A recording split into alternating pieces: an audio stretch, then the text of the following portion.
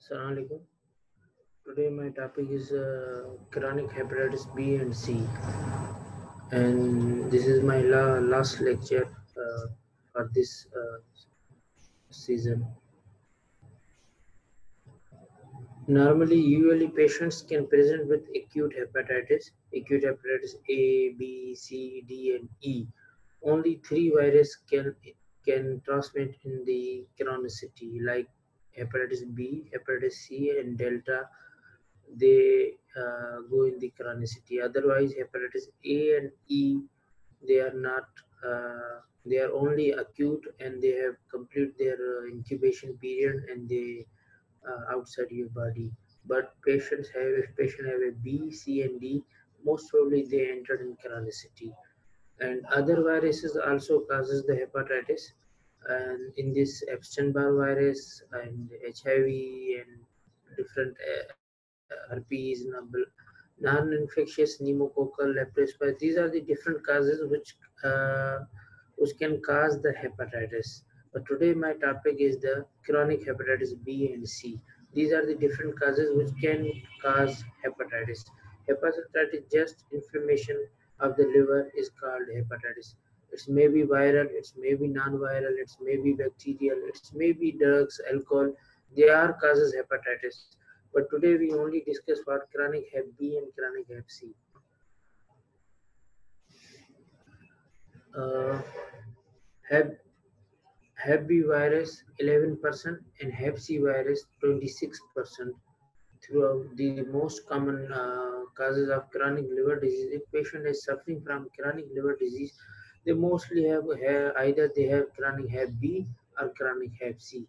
If patient has alcohol, they have 14% chances they have chronic Hep C as well. If patient has alcohol, they have chances 3% they have Hep B as well. Other causes, unknown causes, and alcohol itself, 24 causes can cause the chronic liver disease.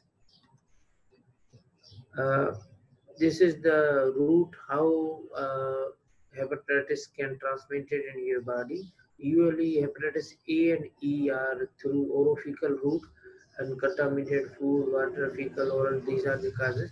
And Hep B, Hep C, Hep D, mostly they came through blood, semen, vertical transmission like from mother to child, and B की vaccine भी available as well. Hep C usually blood transfusion से होता है, वो IV drug abuser हो, transfuse कर रहे हैं, organ donate कर रहे हैं, unsterile inject equipment use कर रहे हैं, या sexual intercourse या multiple sexual partner होते हैं, they have a chances they have Hep C.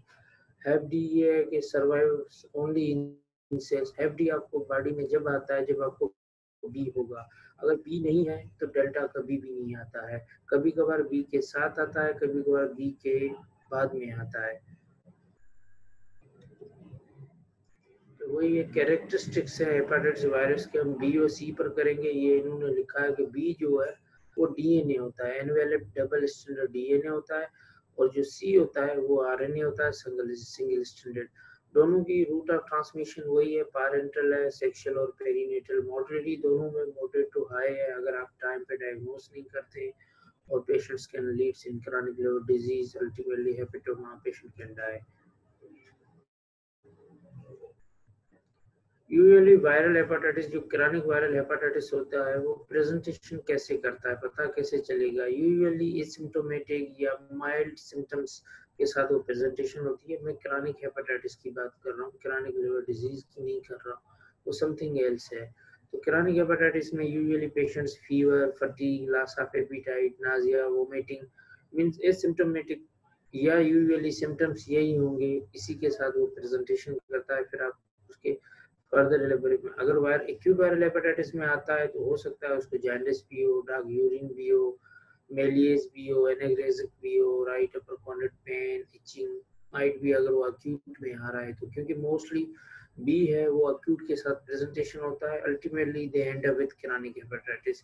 C acute में बहुत कम आता है, डेल्टा अक्यूट में यूजुअली नहीं आता. डेल्टा के लिए पहले बी चाहिए, बी के ऊपर डेल्टा आ सकता है, सुपर इम्पोज या इंफ्रा या कोएग्जिस्टेंस के साथ आता है।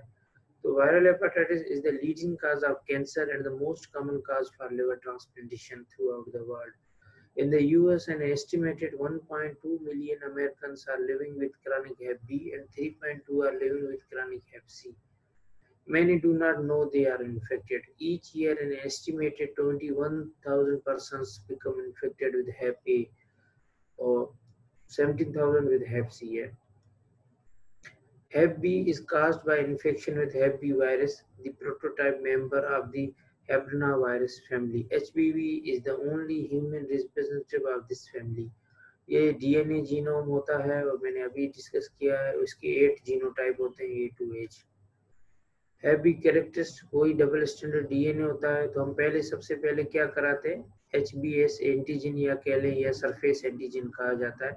अगर वो पॉजिटिव आती है तो फिर हम इसकी दूसरी चीजें कराते हैं, स्टिमुलेट प्रोटेक्टिव एंटीबॉडी या मार्कर फॉर करंट इन्फेक्शन। तो सरफेस एंटीजन है, इसका मकसद है कि आपको करंट इन्फेक्शन हुआ है। उसके बाद आपको कैसे पता चलेगा कि ये क्रानिक है या इसकी इन्फेक्टिविटी कितनी है, तो उसके दूसरे पैरामीटर्स कराने पड़ेंगे।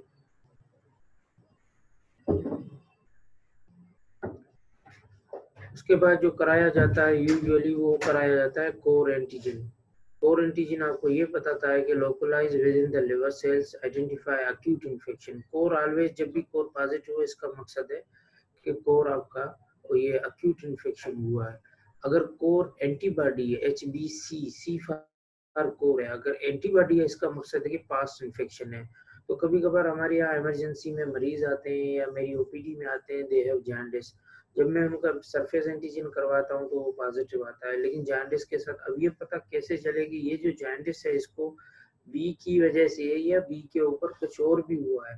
तो ये हमेशा कोर डिसाइड करता है। HB कोर एंटीजन आप कराएंगे, अगर वो पॉजिटिव आती है तो उसका मकसद है कि जो अक्यूट इलनेस हुई है या अक्यूट जॉन्डिस हुआ या लिवर इंजरी हुई है ये बी की वजह से। अगर आपका कोर एंटीजन नेगेटिव आता है तो ये बी इसको पहले ही सही था, ये जॉन्डिस कोई और रीजन है। हो सकता है बी के ऊपर डेल्टा हो गया हो, डी हो गया हो, बी के ऊपर ए हो गया हो, कोई इसने ऐसी ड्रग्स ले ली है, अल्कोहल ले लिया, हकीम की दवाइयाँ खा ली है। तो कोर एंटीजन वह बड़ा काम करता है। जब मरीज आपके पास जॉन्डिस के साथ आए, उसको सरफेस पॉजिटिव है, आप कंफ्यूज हैं कि यार इसको बी की वजह से या कोई किसी और रीजन की वजह से जॉन्डिस हो रहा है। तो ई एंटीजन हम इसलिए कराते हैं तो वो जो एक्टिव जो रेप्लिकेशन और इन्फेक्टिविटी HBE एंटीजन, ये हमें पता चलता है कि वायरल कितना एक्टिव है और कितनी तेजी से वो रेप्लिकेशंस कर रहा है। तो जब भी ये वही है जी, इसका पूरा बता ये है कि पहले बिल्कुल आप जाएंगे डीएनए पॉलीमरेज है, फिर कोर एंटीजन है, सरफेस एंटीजन वाला बाहर है, ई एंटीजन उसके अंदर है। इस तरीके से इसका मॉलिक्यूल बना हुआ होता है। हैवी वायरस वही है, डीएनए है और इसके न्यूमरस एंटीजेनिक कंपोनेंट है। मोस्टली इसमें होस्ट जो ह्यूमन है और मे return infected by more than 7 days। More than 350 million chronically infected world wide. है भी इतने लोग हैं सारी दुनिया में। और क्रॉनिक हेपेटाइटिस बी और सिरोसिस का एक एस्टेब्लिश्ड काज क्रॉनिक हैप बी है। और up to 80% patient can have हेपेटोमा। अगर उसको बी है, उसने ट्रीट नहीं कराया, दे एंड अप विद हेपेटोमा। और more than 6 lakh that's world wide. 2002 का ये डेटा है, उसके बाद नहीं है। ये 6 लाख लोग सारी दुनिया में पर ईयर जो है वो happy leading to chronic liver disease and hepatoma patient will die. HPV is a primary cause of liver cancer। जो लिवर कैंसर है उसमें जो प्राइमरी काज है वो क्रॉनिक हैप बी है। और भी काजेज हैं उसमें, हैप सी भी है, डेल्टा भी है, आजकल तो आपका नेफल्ड भी आ गया है, प्राइमरी बिलियरी सिरोसिस भी कराता है, हेपेटोमा, हीमोक्रोमेटोसिस भी कराता है। लेकिन जो मोस्ट कॉमन काज है वो क्रॉनिक हैप बी है। And for female it is the third leading cause of cancer mortality, and for male and for female 6th leading cause of cancer mortality। और अराउंड वही चीजें हैं कि ये एपिडेमियोलॉजी दी हुई है कि ये कितने हैं। यूजुअली इंक्यूबेशन पीरियड है, मैं यही कह रहा हूँ, अगर माँ से बच्चे में आता है तो उसको वर्टिकल ट्रांसमिशन कहते हैं। वो यूजुअली क्रॉनिक होता है, वो आगे चल के दे and up with chronic liver disease and cirrhosis. अगर अडल्ट में किसी को जॉन्डिस हो जाए और उसको सरफेस एंटीजन पॉजिटिव आ जाता है रीज़न्स कोई भी हो, रीज़न्स उसके वही हैं कि थ्रू बॉडी फ्लूइड्स आपके जिस्म में वो आया है, तो फिर उसका एक वो एक्यूट हो गया। तो एक्यूट का अपना एक इंक्यूबेशन पीरियड रहता है, वो किसी भी वायरस का हो सकता है। वो 6 दिन से 6 हफ्ते तक खुद ही निकल जाता है, या आप 6 मंथ तक वेट कर सकते हैं। 6 माह के बाद आपने सरफेस एंटीजन करवाया, अगर नेगेटिव है, तो इसका मकसद था कि आपको एक्यूट हेपेटाइटिस बी था, वो रिज़ॉल्व हो गया है। अगर 6 माह के बाद आपका सरफेस एंटीजन पॉज़िटिव आ रहा है, तो इसका मकसद है कि वो रिज़ॉल्व नहीं हुआ है, वो क्रॉनिसिटी में कन्वर्ट हो गया। फिर आप उसके पीसीआर करवाएँगे, HB core antigen, antibody, E antigen, ये सारी चीज़ें करेंगे, क्योंकि वो क्रॉनिसिटी में चला गया है और आपके जिस्म में परसिस्ट रह गया है और आपको ट्रीटमेंट की नीड है, एंटीवायरल देने की नीड है।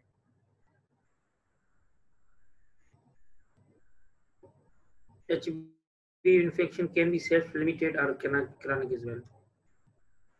इन अडल्ट्स, जो अभी मैंने बात की अडल्ट्स की, वो approximately half of new acquired जो है वो सिम्प्टोमेटिक होते हैं। वो मोस्टली वो रिज़ॉल्व हो जाते हैं। मोस्ट अगर बच्चों में आता है माँ से, वो 90% क्रोनिसिटी में जाता है। अगर जवानी में किसी को सरफेस एंटीजन या लेट में आता है, तो यूजुअली वो निकल जाता है, रहता नहीं है। लेकिन 1 to 10% जो है चांसेस हैं कि वो क्रोनिसिटी में जाए।